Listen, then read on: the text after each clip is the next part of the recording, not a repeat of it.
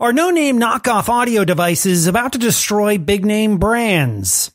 Is Netflix about to rank programs based on popularity, sort of like the modern TV guide? Will a conjoint effect take place with real-world events and mobile technology? We'll dig into these trending topics and more on the Business Management Podcast at the intersection of marketing, technology, media, and popular culture. It's called Disruptive FM. Roll the title. It's Disruptive FM. Disruptive FM. Disruptive FM. Welcome to Disruptive FM, where business and culture collide. Sponsored by Microsoft and Branding Strategy Insider. With your host, Jeffrey Colon. Okay, here we go. Hey, what's up, everybody? Welcome to Disruptive FM, episode 62. I'm Jeffrey Colon, head of brand studio for Microsoft Advertising. Thanks for tuning in. On the way, 3 trending topics to make sense of. And we'll also hear from Rick Farman, co-founder at Superfly. It's going to be awesome with a capital A. Let's dive in. Here are this week's trending topics. No names. For decades, if you were going to buy electronic devices, you probably invested in the brand names Sony, Audio-Technica, Campfire, Bose, and Bowers & Wilkins. Shelling out for audio devices could set you back possibly $20,000 depending on the brand you invested in.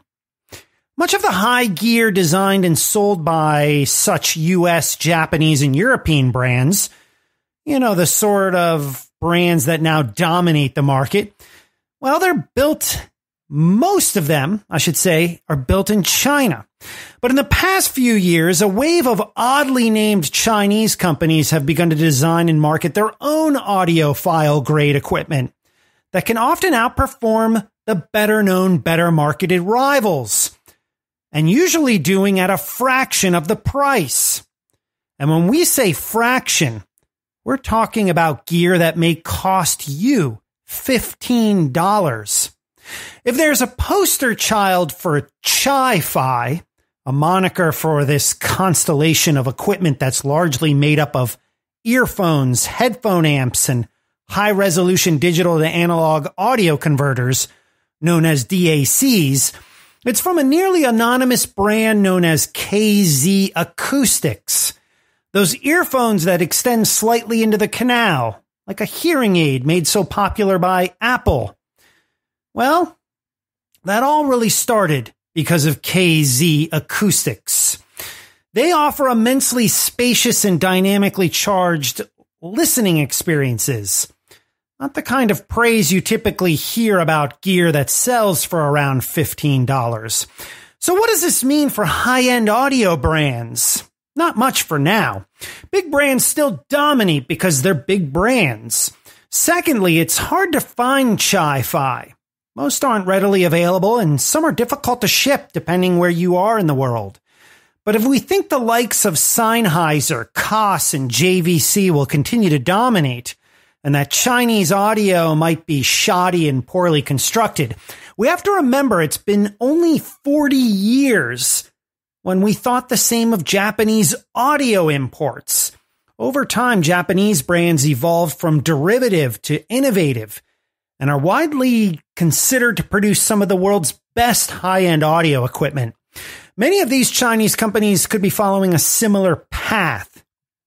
So while you don your head with Beats headphones, it's possible in a few years you may not get odd looks when you're placing a pair of Bequez, UC, or Fael headphones into your ears. Trending topics on DFM. Netrank. I remember when the Friday newspaper came to my house. My favorite thing with it? A copy of the TV guide. I would pore over that and figure out what was going to be on the TV that week, what I was going to watch, even going as far as highlighting my selections. I knew what I was going to watch and when it would be on.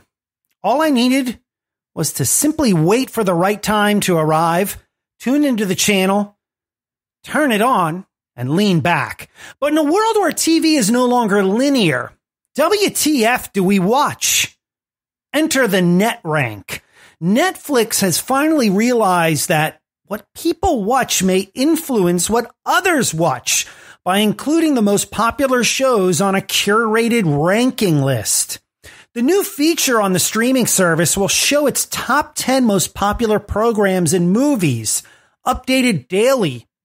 Netflix has been testing the approach for about 6 months in Mexico and the United Kingdom before rolling out into other territories, including the United States.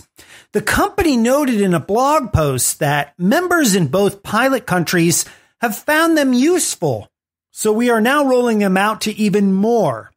The lists should make it easier for viewers to pick what to watch.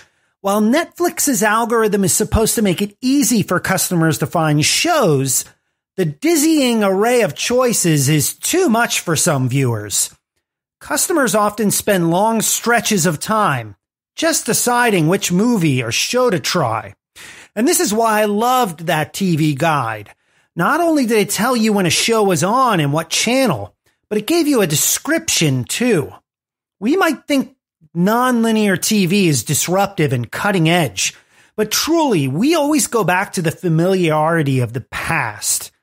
Netrank is a step toward curated recommendations and less time trying to figure out what to watch and more time watching. Trending topics on DFM. The Conjoint Effect. On the last episode 61, we spoke with Adrian Bellina of Jam 3 about experiential marketing. But what happens when we mix digital with experiences with cannabis? Our next guest is all about innovating on the edge as live concert experiences intersect with your phone and intersect with leisure activities. In the past, one would queue up at a concert to buy beer, but is the near term all about lining up to buy cannabis? Rick Farman, co-founder of Superfly, is in charge of some of the top live experiences in the world, including Bonnaroo, Outside Lands, and Clusterfest. Rick was kind enough to join us on Microsoft Teams last week to talk about the emerging events space and why live events still matter. Let's take a listen. Yeah, so the experience industry, experience economy at large has grown over the last 15, 20 years in a direct parallel to how media has evolved. Really, in many ways, started with the early internet and was kind of boosted by the digital music phenomena. People having access to so many different types of music meant that there was a real desire to sort of experience that in a live format. It's why you've seen such a huge growth of festivals. And as social and mobile came on board, those kind of boosted those same sentiments. And what's interesting is that this experience economy has really flourished because of, in what I was just saying there, and in spite of itself. The because of is that there's all this access to content and that there's a real, need to create content on an individual level. And so going out and experiencing things is such an opportunity to do that. The in spite of part is that because people are spending so much of their time looking at screens and engaged in their digital lives, that there's natural human need to sort of put that down and connect more in the real world. So there's experiential opportunities provide value proposition for both sides of that. They provide the opportunity for people to create content and create digital currency. And at the same time, they create the opportunity to do that, just for a moment and then put it away and, be present and be engaging in the real world. At one point in time, the live event was merely imagined for what happened in front of you in real time. Now there's a before, during, and after that can be brought to life with mobile. Rick Farman, co-founder of Superfly. You're listening to Disruptive FM with Jeffrey Colon.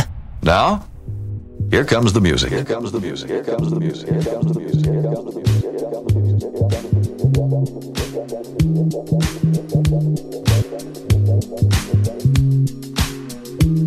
It's Disruptive FM, the culture of business. I'm Jeffrey Colon. Thanks for being here. We would love to connect with you. Follow us on Twitter and Instagram at Disruptive FM. And you can connect with me personally on Twitter and Instagram at DJ GEOFFE. Big shout out to our sponsor partners, Microsoft Advertising, Intelligent Connections. Create smarter customer journeys in the era of customer-centric marketing. Learn more at microsoftadvertising.ai. Branding Strategy Insider. Branding Strategy Insider serves 50,000 plus senior level marketers, CMOs, and business decision makers daily. It's distributed by partners such as the Washington Post, Wall Street Journal, Google News, and Forbes. Branding Strategy Insider is the leading resource for thought leadership, brand strategy, and brand management. Learn more at brandingstrategyinsider.com. And Iographer. Iographer creates accessories for your mobile device to help you make better videos.